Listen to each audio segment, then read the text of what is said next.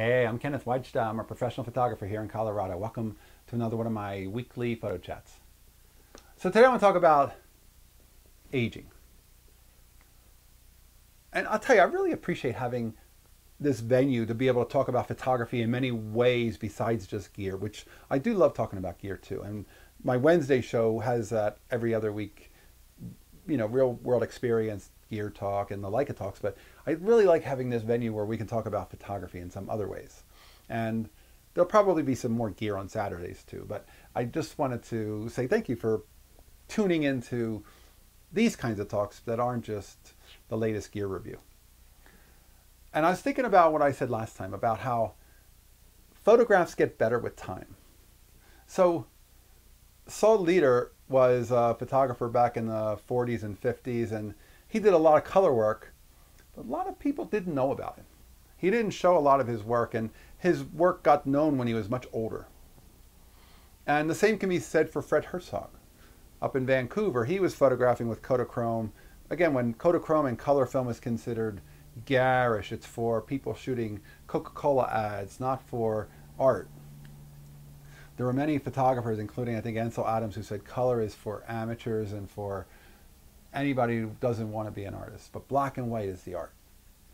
And Fred Herzog is shooting Kodachrome in Vancouver, and his work wasn't discovered until much later as well.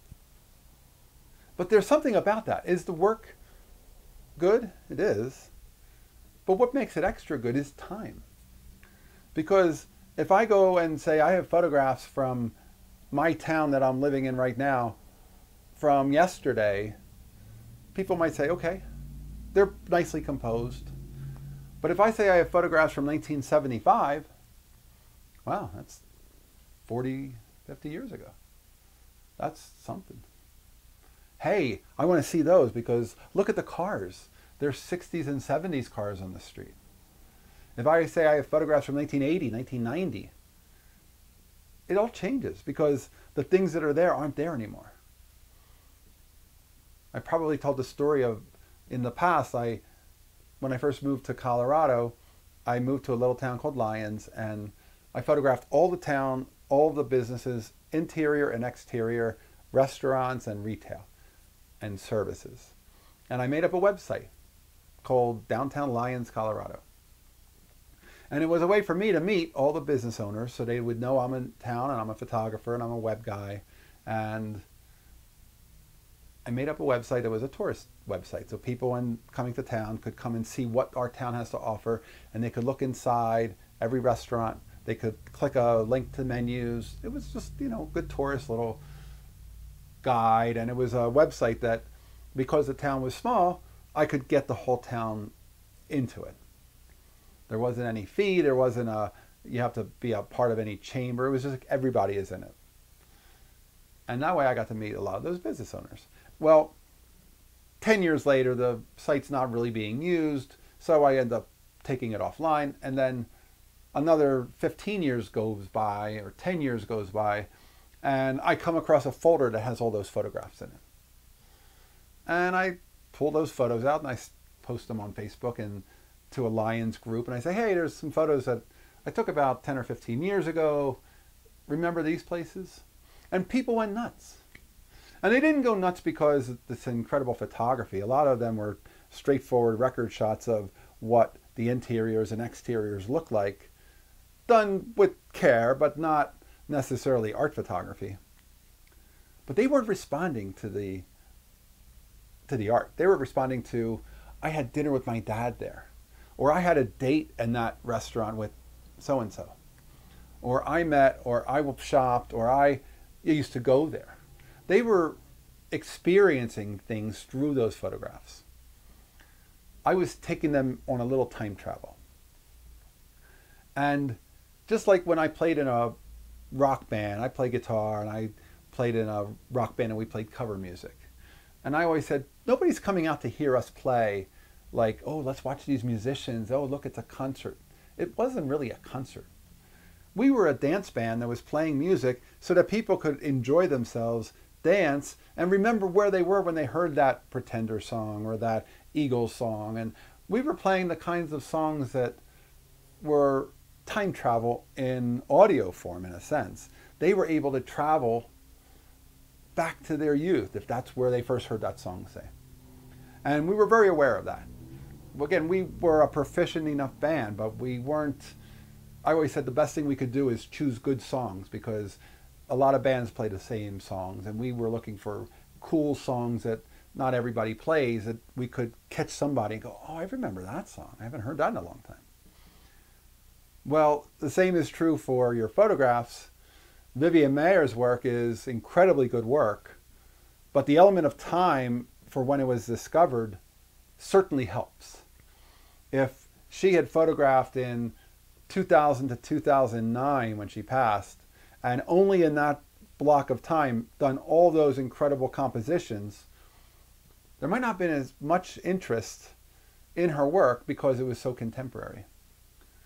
But time adds value. So anything we're shooting, I may have mentioned once before the famous Gary Winogrand line where he said to Lee Friedlander or somebody else he was walking the streets of New York with, he said, whatever you photograph today, do the best job you can possibly do. The photograph only gets better as time goes on. And that's a true thing. Art photographs are, sometimes I think we think they're insignificant. I think people bring photographs to my monthly event called Beers and Cameras, and I've said many times, I said, it's like we're all songwriters, we're getting together and we're showing each other what song we wrote. But now what? Where are we going to play it in public? We're photographers, we're showing work on a screen. These are wonderful photos. But what are you going to do with them? Are you going to print them? Are you going to gift them? Are you going to sell them? Are you going to decorate your bathroom? The point is, what is the point of making photographs if we have no point of what we're going to do with them? And I think we have to think about that as we're making our prints, because I'm certainly a big proponent of making prints, making art out of these photographs. And then certainly the ones that we're not so sure that we need to print right now, store them well, because those photographs are going to have value as they age. If you photograph, you know, the grass on your front lawn, in 50 years, grass might look similar. But if you photograph your downtown, in 50 years, I guarantee that that photograph will have value, because people will want to go back in time to when their parents or grandparents lived here and they want to see what it looked like. So time is a valuable thing for us as photographers. And I think a lot of people right now, they shoot ordinary things sometimes and they just toss them. I'm not a fan of people walking with their phones in a city. It seems like it's a storyless photo. But it might have more value in the future when we're no longer doing that.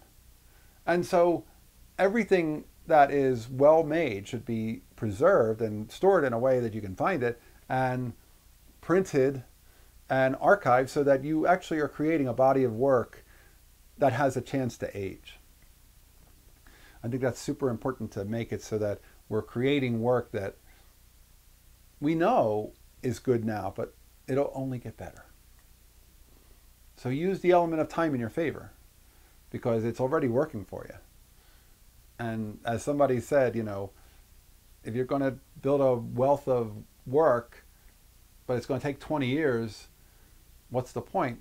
It's like, well, I plan on being around in 20 years, so why not? There's no time that's too late to start. It's just a matter of doing it now, making the work. All right, that's today's photography talk. If you're enjoying these, hit the subscribe button. If you can support, hit the Patreon. Thanks to my supporters, and I'll be back next Saturday. We'll talk more photography. As always, here's the good light.